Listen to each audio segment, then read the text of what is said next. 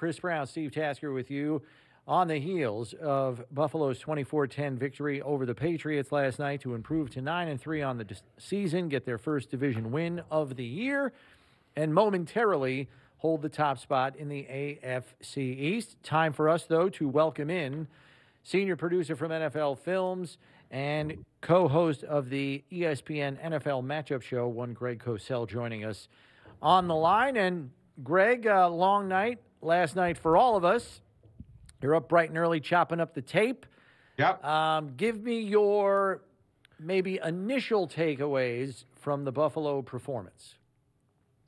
Well, I really loved what the offense looked like. We've talked so many times about how great Josh Allen is, and arguably you could argue that he's the most gifted quarterback we've ever seen. And to rely on his physical gifts all the time is really, really difficult. And sometimes I sense that that's the way they play. And last night, I thought with the run game being what it was, with the use of personnel, which we'll get into in a second, but I almost felt like, guys, when I watched the tape, because, you know, watching the tape is always different from watching the game. And I did watch the whole game on TV last night, but I almost felt as if watching the tape that the Bills' approach was, we are better than you, and we are just going to line up and play and physically control the game. That's kind of the way I felt watching the tape. And obviously when you play that way, not every run is a dominant run, but I felt like they lined up and said, you know, we're going to control the game. The run game's going to be a factor. We'll throw it. Obviously, they're going to throw it. But it was not a game in which they said to Josh Allen, you have to be Superman in order for us to win. In fact, their longest pass play came on the first possession when Josh left the pocket and did that little push pass to Nyheim Hines. That was their longest pass play of the game. Yeah, I thought it was interesting, too. We've been talking about how it seemed like the coaching staff always had a big picture mentality, saying, listen, they're not going to score enough points to beat us, so we're going to do some things to try and to control the game. Basically, they had 38 minutes plus of time of possession, and it just never really looked like the Bills believed that this game was in doubt, even though it was for a large part of the first half a one-score game, two-score game. How do you? Are we off our rocker thinking that there's a team out there that wouldn't just go out there and say, hey, listen, we're going to try and run these guys into the ground no matter what? Do you really think there's a possibility the Bills that, listen, we're going to win this game, so we're just going to run the football and get some things on film, screw up some tendencies, do some things like that for our future opponents? You mean as opposed to making somewhat of a transition to trying to run the ball on a weekly basis? Yeah. That's a tough thing to answer. I mean, look, they had a 14-play, 56-yard drive in the second quarter that took almost 8 minutes off the clock, Steve, and they had 8 runs and 6 passes. Then they had the 15-play, 96-yard drive, which featured 8 runs and 7 called passes. When do we really see the Bills play that way? So the question is, did they do this just last night? Because obviously the goal was to win last night. Right. Or is this something they feel that they have to do in order to become a better team overall? Because as we've said many times, it's hard to play every week in this league just to ask your quarterback to be special all the time, as special as Josh can be. You know, last night, Hines played more snaps by far than he played in any previous game. They had 13 snaps of the pony package, where they had both Hines and another back in the game. It was Cook. They ran it 13 times. It was Cook and Hines 12 times. It was Singletary and Hines 1 time. 12 of those 13 times, they put Hines in motion. They basically ran the ball from the pony package. They did not throw it very much. So they started to do some more things that my guess is it's probably a little bit of both. They want to show defenses some things that they now have to prepare for, but I think they probably also feel that these are things that can now help our offense. I mean, Cook's 28-yard run came out of the pony package. Right. Yeah, I think it is the latter. I was talking to Steve earlier in the show. I had a conversation back and forth with Stephon Diggs during his post-game press conference in Detroit last week when they were they weren't perfectly balanced, but they were running the ball more. They did the same thing against Cleveland. where they, made a concerted effort to run the football as well. I'm going to give you Diggs' quote on this because I think this sheds some light on where they're trying to go with this offense. He said, I feel like we're finding the balance, the real balance. In past years, we've been pretty pass-heavy, but Motor and the running backs do a great job. I feel like we're finding other ways to win, and it's actually helping us. We might not be as sharp yet in all those other areas, but we're working at it. I feel like we're growing as we're going. To me, that says they are looking to be a complete offense that can win in any way necessary in a given week. Now, how successful they are with that as time goes on remains to be seen, but it seems like there is a concerted effort here, Greg, to be a complete offense that can win a multitude of ways and not just in the way that has become the signature of the Bills' offense the last 2 years. And I think, Brownie, that's a great point, and I think Diggs is right. Because to me, look, we know how phenomenal Josh Allen was in the 2 playoff games last year. He was on a record pace, and obviously they lost to the Chiefs, and he played sensational football. And he's capable of that any time because he's that gifted. But normally, and Steve, I think you would agree with this, having been on teams that got to the Super Bowl 4 times, and you know what that's all about, is you have to be able to win multiple ways to be a great team. If you can only win one way, sure, if a guy gets super hot, if Josh, Allen is super incredibly hot like he was, that's great. But it's hard to say, hey, he has to be that way all the time or we don't have a chance to win. So when you said, Brownie, about Diggs, and Diggs has been around the league a long time, I've never met him, but he strikes me as a guy that's pretty sharp about the game and about how it's played. I think his statement is 100% right on the money. You've got to be able to win in multiple ways to be a great team. Well, one of the reasons you got to do that and be ready for that, and certainly there are teams that don't feel like they don't try to do this, but I think the reason you do is because at this point of the season, even this deep into a regular season, you don't know the matchup that's going to be a one and done game. Correct. You may get matched up with a Baltimore Ravens team or the Titans for that matter, or you might get matched up with a Chiefs or a Miami team where you're going to have to score 30-plus points. You don't know what's going to be required of you, and you got to find out what you got and what you can go to when you do get the matchup in a game, either for the division title coming up or in a playoff game where if you don't win, you go home. So you really do need to find out. Or Steve, the other thing, let's say you get into a playoff game, let's say it's Baltimore, whatever team it is, and by chance you get up in the third quarter and you're up 21-10, okay? You want to be able to run the ball to some degree. It doesn't mean you're handing off every single time, but at that point in time, look, I remember the game.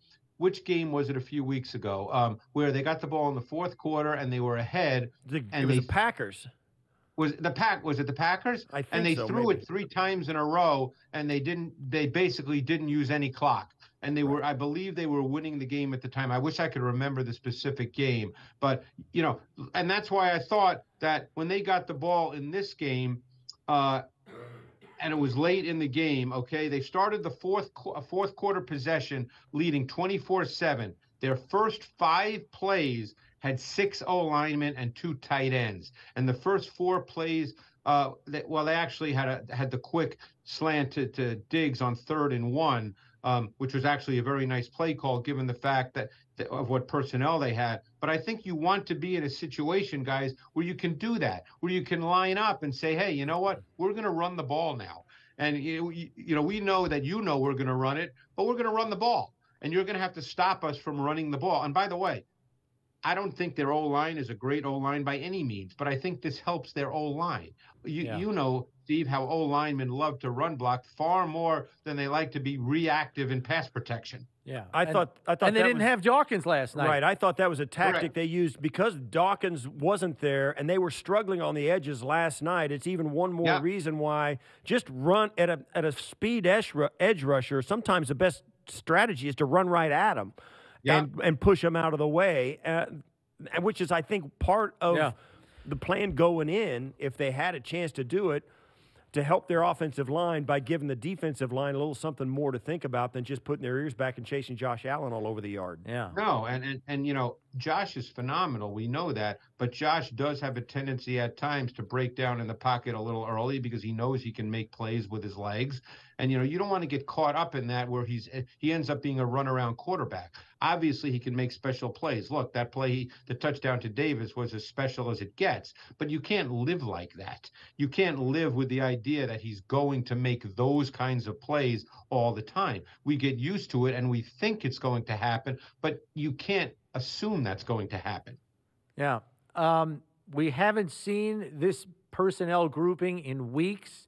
I think all season there might be 4 total plays run out of 10 personnel. They ran 4 last night, Greg, and they ran it every single time. 4 carries for 27 yards. They ran it on 1st and 20.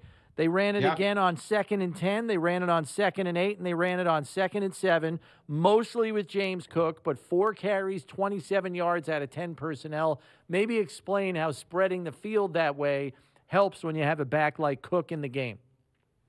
Well, when you spread the field, what you're essentially doing is you're changing run support, because obviously you're always going to have D linemen and they're responsible for the first level. But then you start getting to the 2nd and 3rd level, and there's run support players that are primary run support players, meaning their number one responsibility is to play the run. So if you're lining up, let's say in a normal personnel package and you have 2 stacked linebackers, okay? They have primary run responsibilities. But if you're going to spread the field, sometimes what happens with those guys is they have to stretch out a little. So instead of being stacked players, they become overhang players, or they bump out over the slot. And you change the way run support is dealt with, and it benefits you because now you're limiting 2nd-level defenders. And so even if your 1st level does a pretty good job, let's say your back cuts back, there may be no defender there for the cutback because the 2nd-level defenders have been removed or expanded. So it really can help your run game. And just getting back to Cook, we saw last night, look, Cook has – we're not going to sit here and say who's a better back. Singletary is, what, a 3rd-year back at this point or a 4th-year back? 4th year, yeah. So he's got a lot more experience, but Cook just has more explosive juice to him, and you can see that when he carries the football. I'm going to ask you a little something about the other side of the football. Tremaine Edmonds was back in the lineup. Milano was healthy. They got Tre'Davious White on for a bunch of snaps last night. Xavier Rhodes was on the field for the first time last night. Extended time. And the defensive line, got 1 sack out of the game, but really held the New England rushing attack to being a negligible factor in the game. What did you think of the way the Bills' defense had played, and what are your thoughts? Loved it. Obviously, we know they played nickel on every snap. Look, run defense, part of run defense is often winning one-on-one matchups. We know that. Obviously there's scheme involved. There's the way you align your front. There's the way you use your linebackers to fill. But oftentimes, run defense is about winning one-on-one matchups. And I thought they won their fair share of one-on-one matchups. I can remember a few offhand. I thought Lawson beating tight end Henry on a 1-yard run by Harris. That was in the first half. That was a really good play. Epinesa beating the left tackle Brown, I believe it was, I believe it was the Patriots' first 3rd quarter possession. Actually, Milano did a really good job there as well. He forced Stevenson to bounce.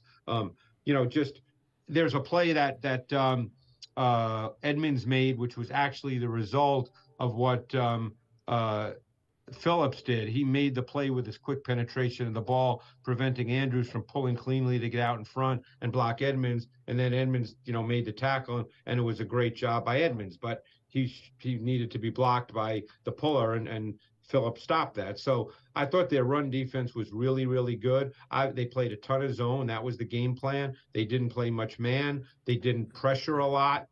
They had some pressures, some zone exchange pressures where they brought a 2nd-level player but still only rushed 4. But I thought they played really well. And I thought in watching the tape, I thought Mac Jones did not play well at all. Yeah, I was going to ask you, as much as we want to give credit to the Bills' defense, which, played a sound fundamental game for the most part defensively, how broken is the Patriots' offense? I always hate saying this because it comes across as a rip on coaches, and you guys know me well enough to know that I do not rip coaches because I know how hard I work, so therefore I know how hard they work when they've got 25 people working and it's just me. So I don't sit here. There's so much I don't know, so I don't sit here and say, oh, bad game plan, bad this, bad that. But I sense watching the Patriots all year, and it was certainly noticeable last night. I'm struggling to figure out what their offensive identity is. Do they want to be a running football team to start? Do they want to throw? What are they right now? And I'm not sure. Now, I'm sure if they had a coach here, they'd give me an answer, but I don't know. And I think Mac Jones is the kind of quarterback that needs a complete offense. He needs everything working. He's not a overly talented guy. He's a guy that is efficient. He needs the scheme to work for him to present the reads and the throws. I thought last night he missed some things. The intentional grounding call was on Mac Jones all the way. It was a 3-step drop. It was slant flat. I mean, the slant was wide open. You got to throw the ball. So he had a number of those plays last night.